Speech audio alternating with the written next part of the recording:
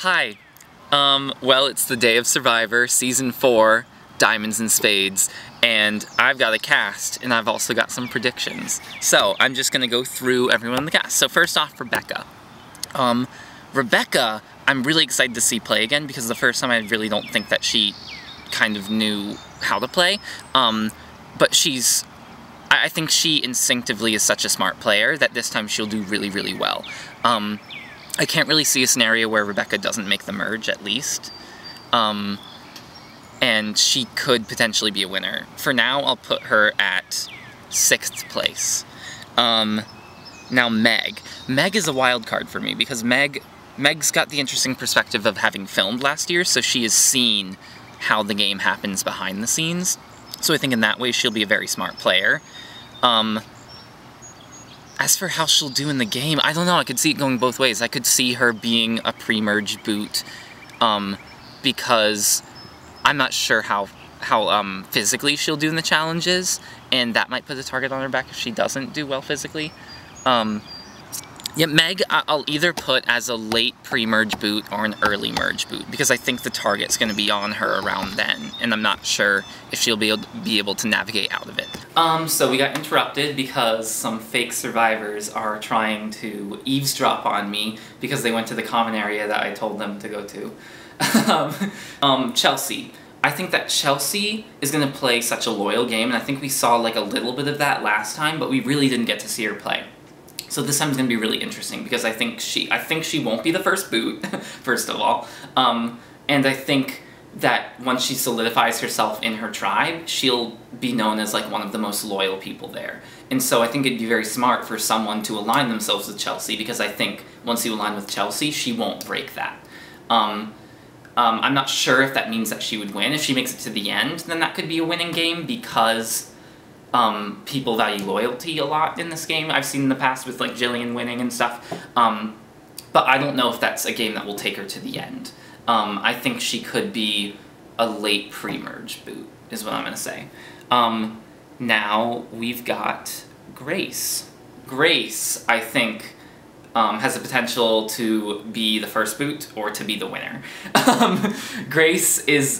I think Grace is just going to have a really good time. She'll play a game similar to Logan of last time. I think she'll be the wild card this time, and she won't really have any concrete alliances.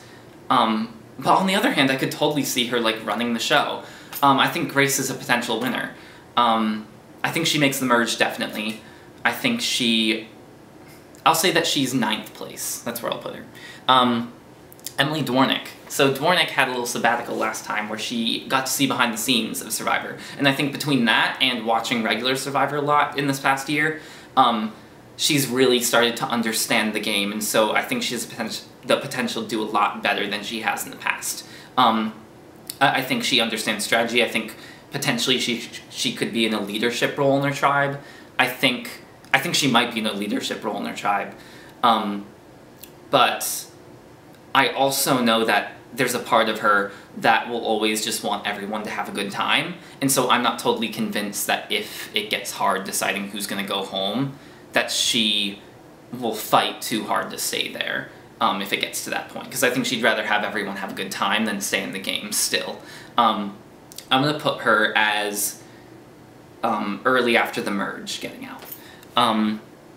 So now we've got Jamie. Jamie is coming back after her 2nd place finish in Survivor Lake House. And I don't think that Jamie really has a big target on her back, even though she played a really good game in Lake House.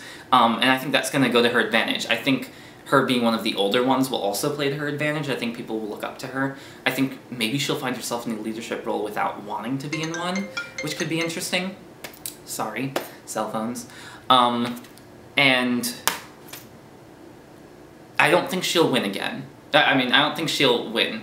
I don't think she'll get to the very end, but I think she'll make it very far. I would put her at 5th or 6th place. Katie Sizik. Katie is one of those people who, if she lets herself get immersed in the game, will do very well, because she's very strong socially. And I'm not sure if strategically she'll do very well, but socially she will do amazing, and that could carry her very far. On the other hand, she's so nice that I could see her giving up her spot if someone else really wants to stay there. And I think that's what might happen. So I'll put her as a pre-merge boot. Sierra's very smart. Sierra has a chance to win. I think Sierra's willing to be cutthroat also. And so Sierra, I could see becoming the villain of the game. I could see her betraying a lot of people, including Diego. Bold prediction right there. I don't think she'll win, though.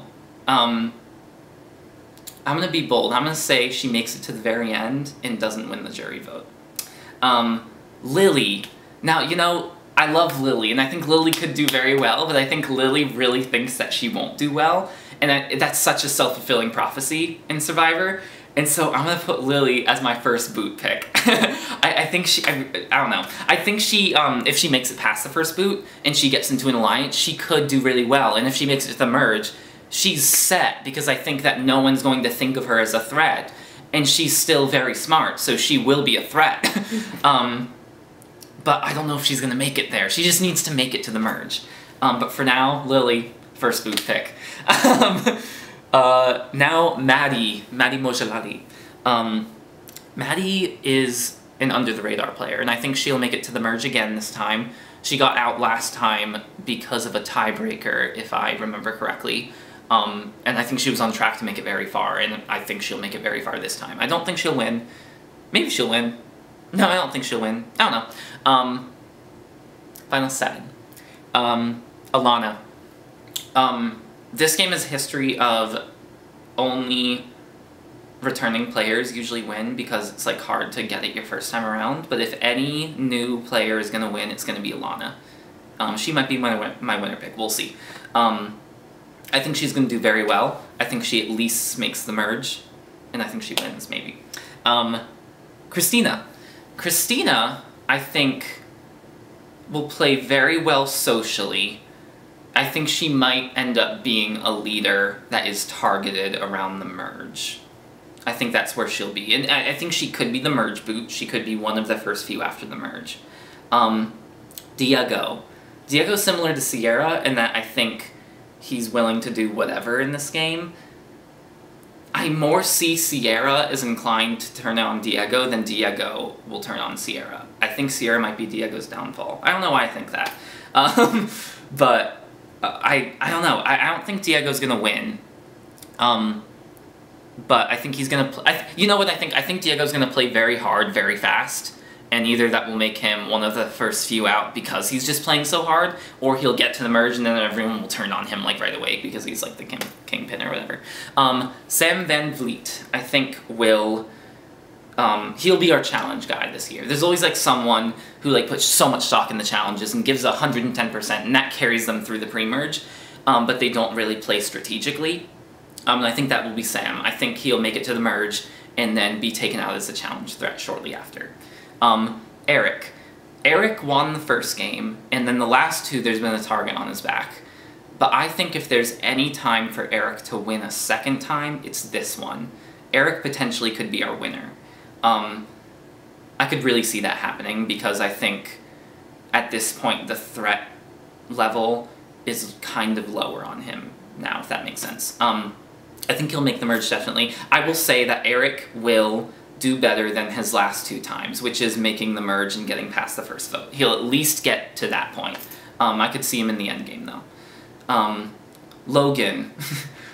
I don't think Logan will make it as far as he did last time, because he played the wildcard game last time, and somehow that got him to the end. It was partially luck, partially diverting the target.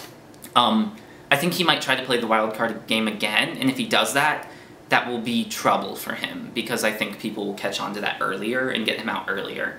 If he changes up his game, I could see him going a lot farther, but I'm not so sure about Logan this time. Adam. Adam didn't really get to play last time. We didn't get to see the shady side of Adam, and I think we're going to see the shady side of Adam. I think he might be, other than the person I'm about to talk about, he might be the biggest villain. I think he'll make it in the merge this time. I think he'll play really subtly, but also, like, deliver crazy confessionals, and I think he'll be taken out by someone once they realize how low-key crafty he's playing the game. Nick Regan will be the biggest villain of the game. Oh my gosh, the biggest worry about Nick is that he'll play too hard too fast, because I think it's his tendency and it's what he's known for, and that could mean an early boot. I really hope not, because I really want to see Nick make it to the merge, because I think he could be the person flipping between alliances and just causing blindside after blindside. He will eventually get taken out. Nick's not going to win, just because it's in his nature to play that way. And yeah, but if he makes it to the merge, he'll be great to watch. And then Zach Gordon. Zach is another person who I could see like falling on his own torch for someone else to stay in the game, and I hope he doesn't do that, because I think Zach socially could play very well. But that's what I think he's gonna do, and so I'm gonna say pre-merge for Zach. That's everyone. So I'm probably wrong about most of these, but I'm excited to play. It's 10:42 right now. We've got less than 20 minutes to go. Let's do it.